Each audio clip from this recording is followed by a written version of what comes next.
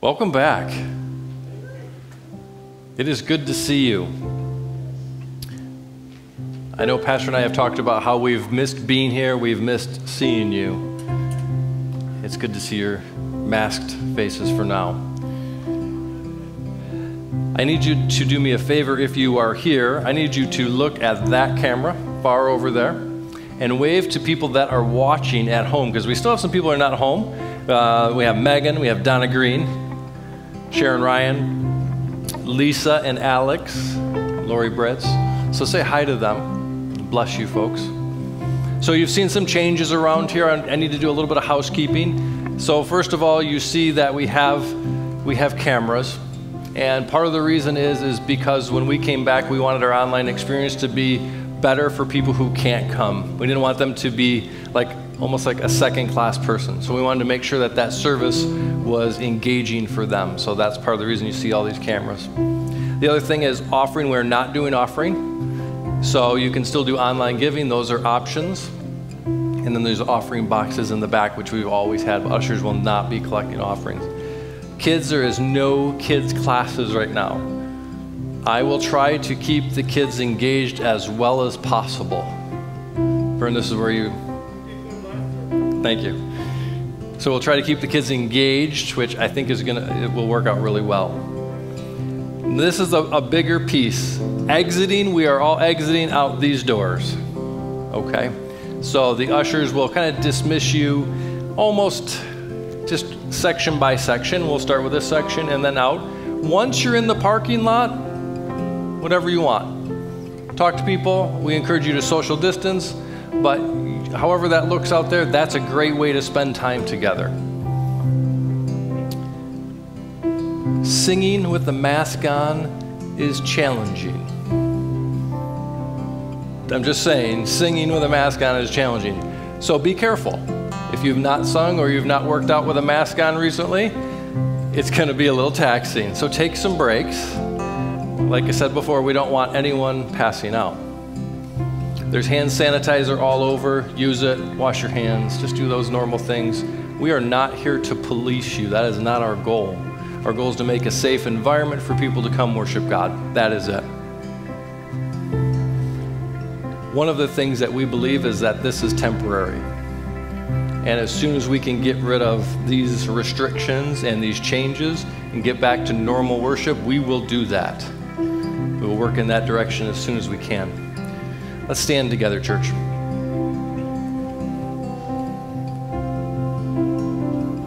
Let's pray. God, we thank you for this time together. God, we thank you that we are together again as the body. God, we pray that as we enter in, that we do so actively, God. Regardless of the masks and all the changes, God, we just pray, God, that we enter into your presence. God, we are inviting you here. We are expectant in worship this morning, God. God, I come against fear. I come against apprehension in Jesus' name. We give this service to you, God, in Jesus' name. Amen. Church, even though we've been apart, we're still the church. No one's going to argue that. But when we are together, it is special. It is good to gather together. It's a little different because of the spacing.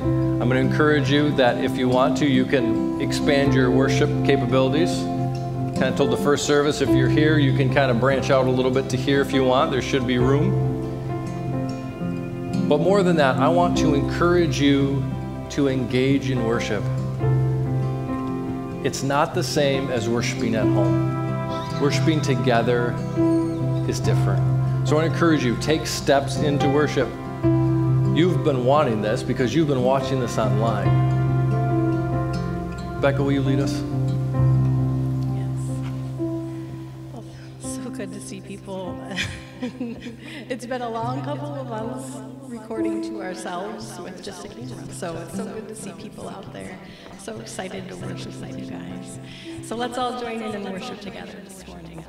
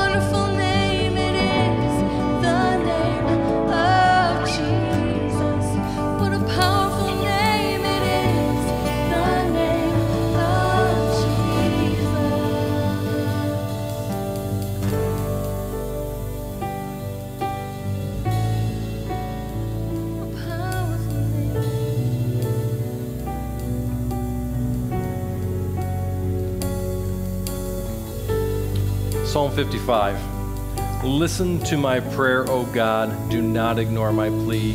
Hear me and answer me. My thoughts trouble me, and I am distraught. That's verse 1, verse 2. And then in verse 16, and this has been on my heart and on my mind for a while, it says this. It says, as for me, I call to God, and the Lord saves me. And then we go down to verse 22, and it says, cast your cares on the Lord, and he will sustain you. And then the writer ends this chapter of 55 and says, but as for me, I trust in you.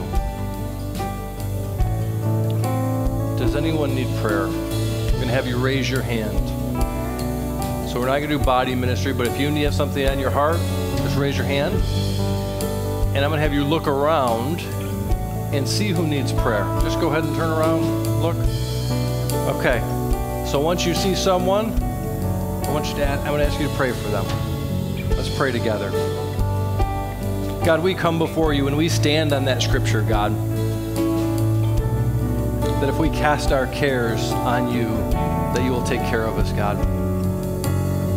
God, we don't have empty words, but we have someone that we're speaking to. In the name of Jesus, I speak against sickness. I speak against disease.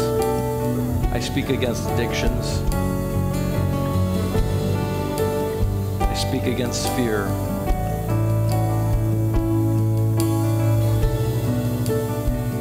God, I pray that those hands that are lifted up, that you move on behalf of them, God. God, we pray for people that are watching online that have burdens, that have things that are plaguing them. We pray for them in Jesus' name, God.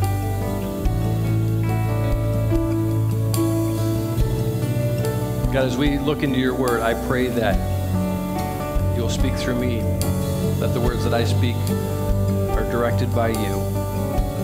We thank you for these things in Jesus' name. Amen. Church, you may be seated.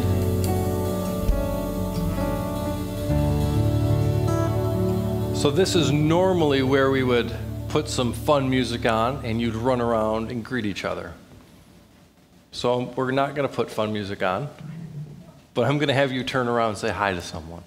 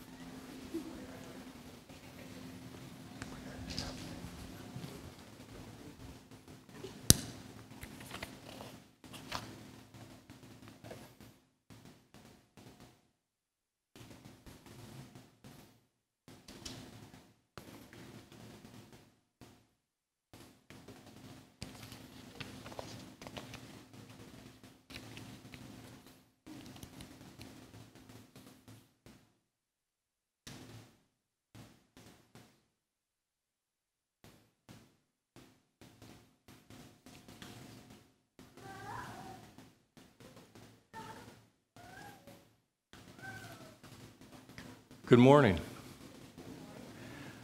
I'm going to ask the creative team to stand up. This is a thank you that is in order. So if you were on that team over the last few months, I'm going to have you stand up. You know who you are. All right, so everyone in the back is standing as well. They're just busy. So this is the group of people that worked very hard to make sure that there was something either on Facebook or YouTube for you to watch on Sundays for the last 2 months.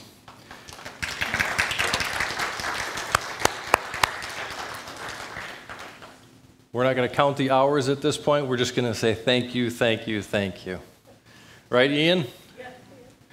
Ian was editor-in-chief, so he had a lot of things to do.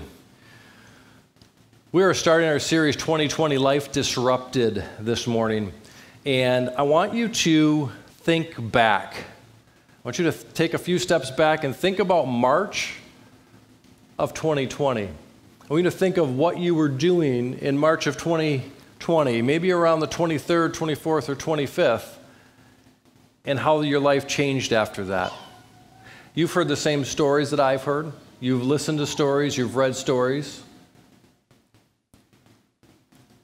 Life has definitely been disrupted. The first half of 2020 was not like anything we would have planned. I have a definition of a disruption, and it's this. It's a disturbance or problems which interrupt an event, activity, or process, our lives. This one's a little simpler, and it is this one. Oops. This one. Disturbance or problems which interrupted an event, activity, or process. Sorry, I got to fade out and then fade back in.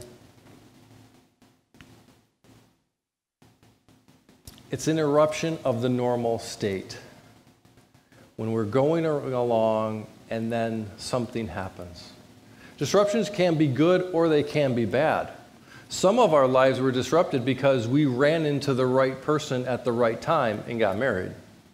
Right? That's a disrupted state. It changed. It's an interruption of the normal state.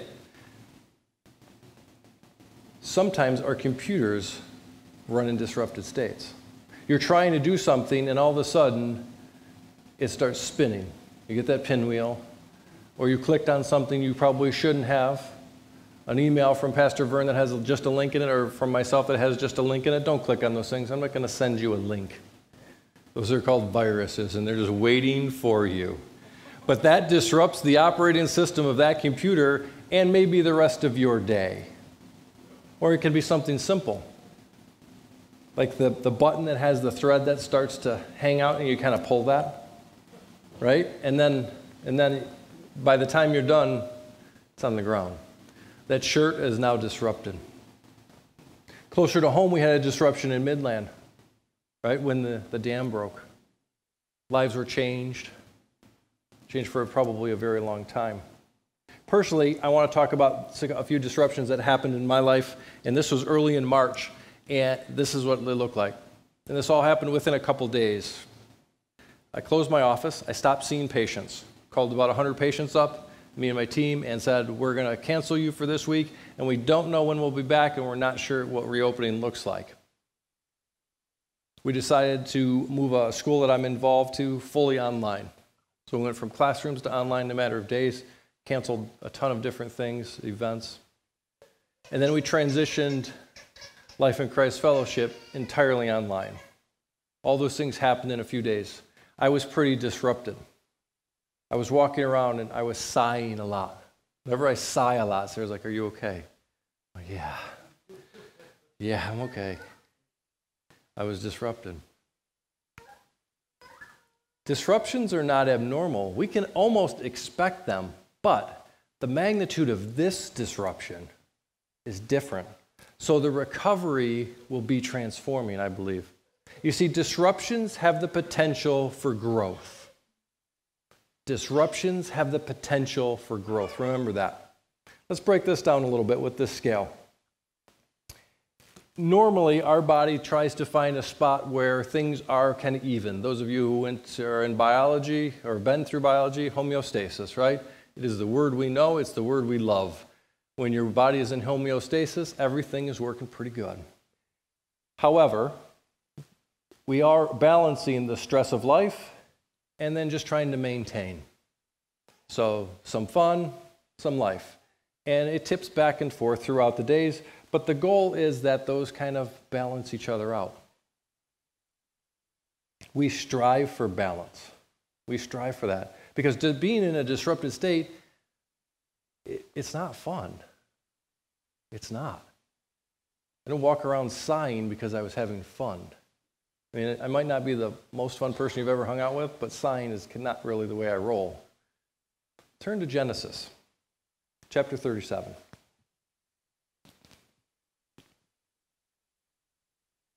Genesis chapter 37, story about Joseph.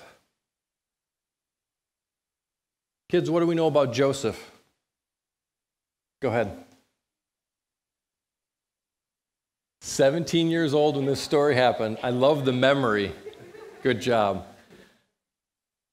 The benefits of coming to the 9 o'clock service. You know all the answers. What else do we know about Joseph? Jan? He had a colorful coat. Favorite colors over there are pink and purple. Am I correct? Pink and purple. What else do we know about Joseph, kids? Anything else? He had a bunch of brothers. He had a bunch of brothers. What else? He was a favorite of his father. So his dad had a favorite. Parents, not a good thing. Kids, it's not a good thing. And you're all thinking, I wish I was the favorite. All right, let's get into the word. This poor kid's 17-year-old's life gets disrupted. So verse 12, we're going to start at. Now his brothers had gone to graze with their father's flock near Shechem. Now Shechem was a place where it was very worldly, but there was water there. So that was the benefit of going there. And Israel said to Joseph, as you know your brothers are grazing at the flocks near Shechem, come, I am going to send you to them. Very well, he replied. He's being obedient. Verse 14, so he said to him, go and see if all is well with your brothers and with the flocks, and bring back word to me. Tell me what's going on. Then he sent him off from the valley of Hebron. When Joseph arrived at Shechem, a man found him wandering around the fields and asked him, what are you looking for? He replied, I'm looking for my brothers. Can you tell me where they are grazing their flocks? They had moved on from here, the man answered. I heard them say, let's go to Dothan. So he's looking for his brothers. He's kind of just chasing them down a little bit. So Joseph went after his brothers, and he finally sees them. And he saw them in the distance. But before he reached them, his brothers, these good people in his life, what did they do? They plotted to kill him. Sounds like a disruption coming his way, right? Even in verse 19, they say, here comes the dreamer. That's one thing we didn't mention, is that Joseph had some pretty good dreams. And he would tell his brothers, and he looked pretty good in his dreams. But they said, here comes the dreamer.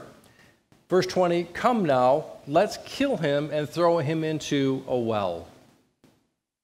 And say that a ferocious animal devoured him. Then we'll see what comes of his dreams. A little bit bitter, okay? So they're going to kill him, and they're going to lie. That's their plan right now. And then verse 21, when Reuben heard this, he tried to rescue him from their hands. So he's trying to intervene. He said, let's not take his life. Don't shed any blood. Throw him into this well here in the wilderness. So let's just put him into the well in the wilderness. But don't lay a hand on him. Reuben said this to rescue him from them and then take him back to his father. So he thought at that point that we're going to kind of hide him in the well. He was going to kind of come back later, help him out, and bring him back to his father. So he was going to save his life. 23. So Joseph came to his brothers. They stripped him of his robe. So this coat of many colors, they took it off him. And they took him and threw him into the cistern or the well. It was empty. There was no water in it. What a shock, right? So poor guy's looking for his brothers. And then this happens. It says, as they sat down to eat their meal, they looked and saw a caravan of Ishmaelites coming to Gilead. Their camels were loaded with spices, balm, and myrrh, and they were on their way to take them down to Egypt. Judah said to his brothers, what will we gain if we kill our brother and cover up his blood? He's saying, if we just kill him, we don't get anything out of it. So let's do this. Let's sell him to the Ishmaelites, which is this verse here. It says, come, let's sell him to the Ishmaelites and not lay our hands on him. After all, he is our brother and our own flesh and blood. All this is one big disruption in his life. So he went from someone who was the favorite, who had options in life, to someone who was now in a well with no options. So this is where we're going to pause the story for this week. We're in the middle of a disruption. And how old is this Joseph, Tess? He's 17-year-old in a well by his brothers. Sold to his second cousins into slavery. Disruption, definitely. Change, definitely. A few things happen because of this that come out of it. The first thing is Joseph moved from a place of doing quite well to a place of being in slavery. Like I said, his position changed. He went from favored with options to unfavored with no options. The next thing is that his father grieved him for the next 22 years. And because our decisions often impact other people, his brothers lived with this guilt for 22 years. That feeling that they knew they shouldn't have done that, but they did it anyway. Just like Joseph, we have disruptions in our life, and we've talked about a few of them already. I talked about mine.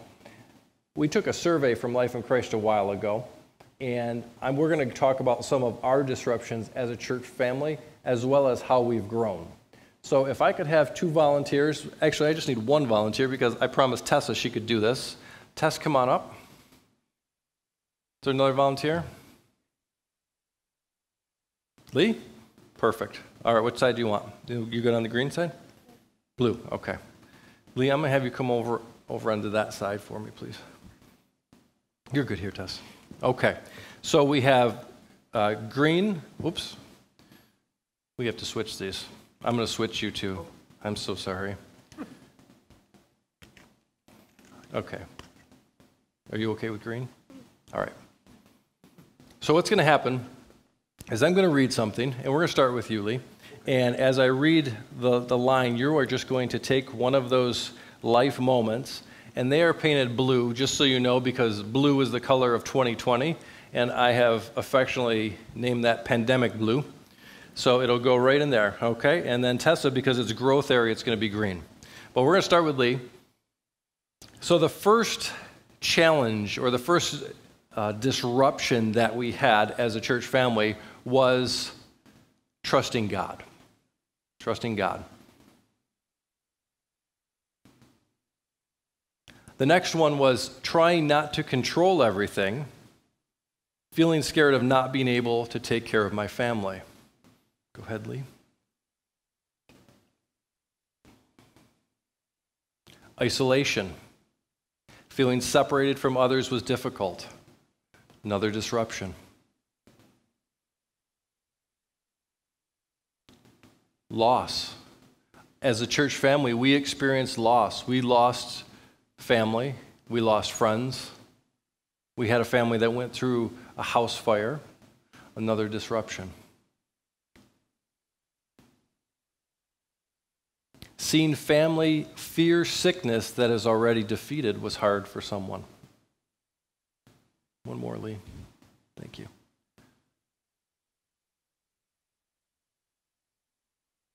All right. Now here is where we grew. Are you ready, Tess? All right. As a church, we did this. We learned perseverance. Go ahead, kiddo. We learned that we can still come together on Sundays even though we're not together.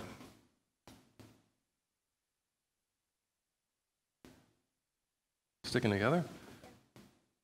There you go. We grew in our hair length and our stomach size. Yeah, somebody put that in the answer. I like that one.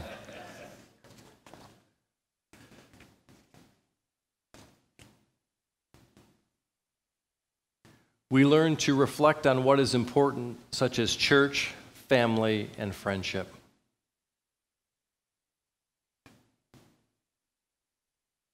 We learn to not have a spirit of fear, but of love.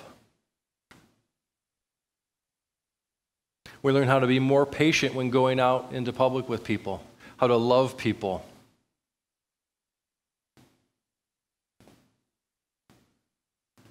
We learned how to put our trust and our faith in God. Thank you. Let's give them a hand. Thanks, kiddo. This is the goal when life is disrupted. It is to outweigh it with God's things and not the world's. Because we all know that there's people that are here in life right now. There's people that don't have God. They don't have the same resources that we have. They don't have that rock to go to. Disruptions, they come from decisions that other people make. We said that. And they can come from ourselves.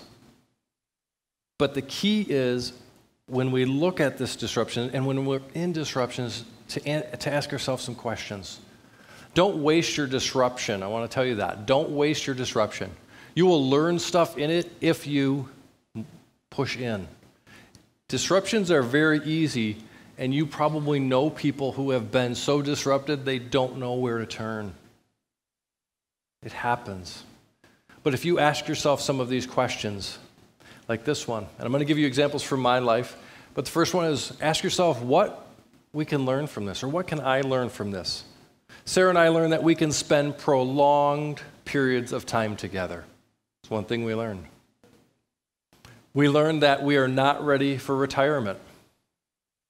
Now, really, Sarah said, I'm not ready for retirement, is how that conversation really went, but we did learn that together. Next question. How can we grow from this other than our stomach and our hair? How can we grow from this? One of the things that I did is I really dug down, and I looked at my habits, and I tried to get rid of unhealthy habits and create some healthy habits. I spent more time in the Psalms than maybe I ever have before, and I just found that richness in them. The next question is, what does this make possible? Okay, so life's disrupted. Can you change it? Can't change the disruption, but you can control yourself, right? So what does this make possible? One of the things as a church, we decided that it made possible that we could still have services, we could still have services online, and that we could do services online that ministered to people. And it gave us an opportunity to say, okay, and that's why these cameras are up here today, because we found that our reach online, even though we were doing it, that we have the potential and we have the talent to do it better, to reach people with the gospel of Christ. Disruptions can cause us to think differently. They can challenge our thought process. Often they will help us to see things from a different angle. Think about Joseph. His different angle was he was looking out of a well. Totally disrupted. What is God teaching me? If you don't journal, I encourage you to write some stuff down. Regardless of the why, God is able to reach you and teach you in the disruption. Don't let the devil have the disruption. Don't do that. Don't just throw your hands up in the air and say, oh, here I am. I understand it's not easy, and it's taking steps forward, and it's moving forward. And lastly, the last question I have for you this morning is, how can I love others in disruption? You see, if we are hurting in the middle of a disruption, how are others hurting who don't have that relationship with Christ? Who don't have these friends, these brothers and sisters in Christ to lean on, to call? So, how can we love them? How can we show the love of God to people that are in need? As we look at the disruptions of 2020 in this series, we're going to examine what the Bible says about it, because that's really all that matters.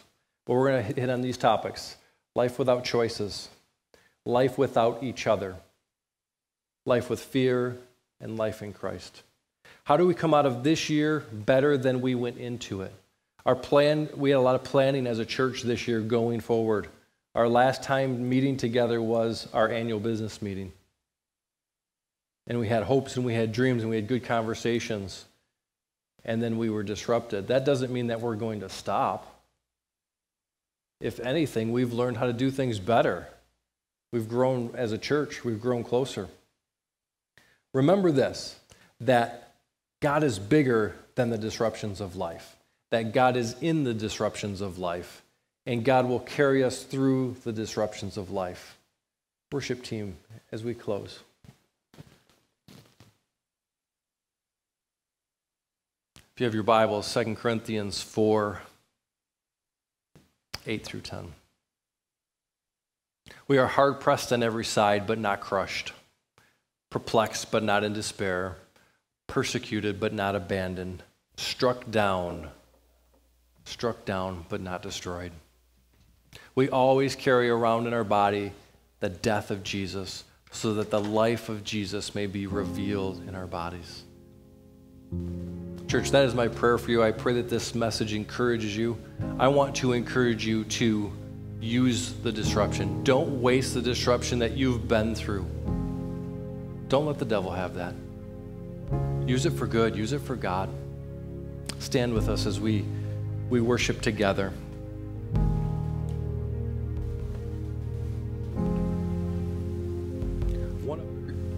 One of the reasons we worship together and we want this song at the end of the service is to send you out encouraged and blessed. So I encourage you to engage. Becca?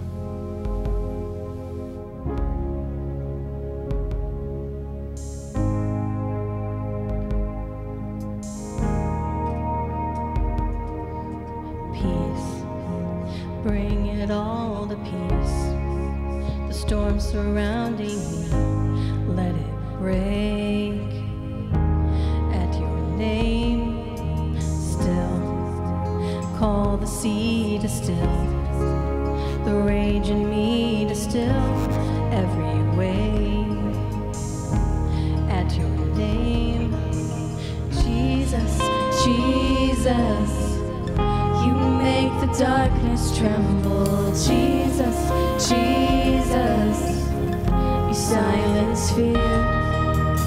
Jesus, Jesus, you make the darkness tremble. Jesus, Jesus, breathe. Call these bones to live. Call these lungs to sing once again. I will praise Jesus, Jesus, you make the darkness tremble.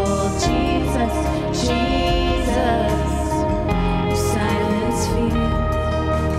Jesus, Jesus, you make the darkness tremble. Jesus, Jesus,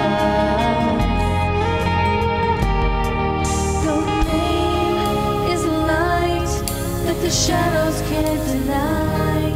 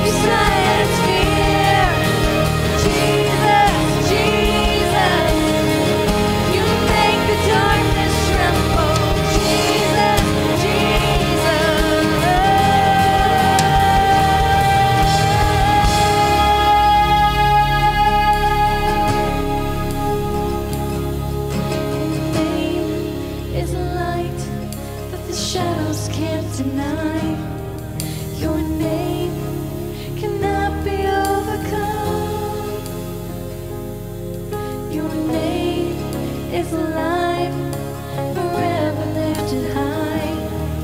Your name cannot be overcome. Jesus, Jesus, you make the darkness tremble. Jesus, Jesus, you silence fear. Jesus, Jesus, you make the darkness tremble. Jesus, Jesus, Jesus, Jesus, you make the darkness tremble. Jesus, Jesus, you silence fear. Jesus, Jesus, you make the darkness tremble. Jesus,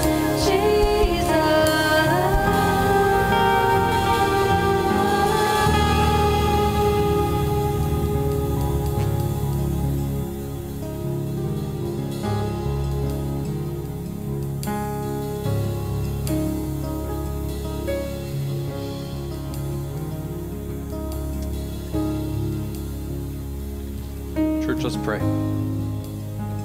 God, we thank you for this time together, God.